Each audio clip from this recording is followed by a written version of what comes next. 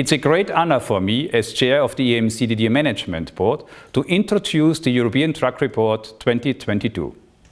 This annual report delivers the latest overview of the truck situation in Europe up to 2022, exploring long-term trends and emerging threats.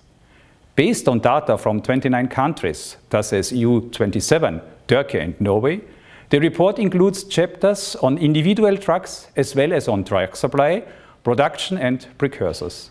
This flagship publication is an essential resource for gaining a strategic and holistic understanding of the European truck situation and its implications for public health and security. It illustrates the EU's balanced approach to explore the impact of long-term trends on the health and safety of the public and detect more quickly any new threats, enabling decision makers to improve their preparedness and response.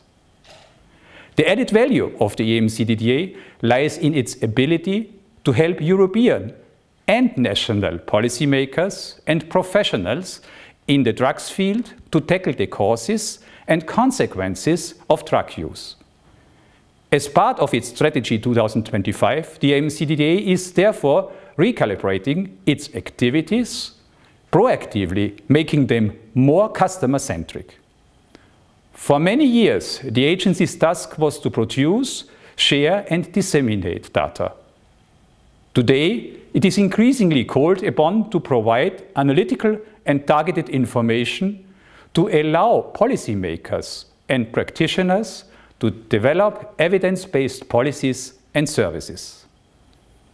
In December last year, the EMCDDA Management Board adopted the principles of a new business model for the agency that will improve how it interacts with its audiences and how it identifies and responds to their needs. The COVID-19 pandemic has certainly reinforced the need for change, and I am pleased to see that the EMCDDA is engaging in such important developments. I would like to convey my special thanks to the EMCDDA Director and to all of its staff for this high-quality report. My thanks also go to the national focal points, to the EMCDDA Scientific Committee, and all national, European and international partners who contributed to this analysis. Thank you for your attention.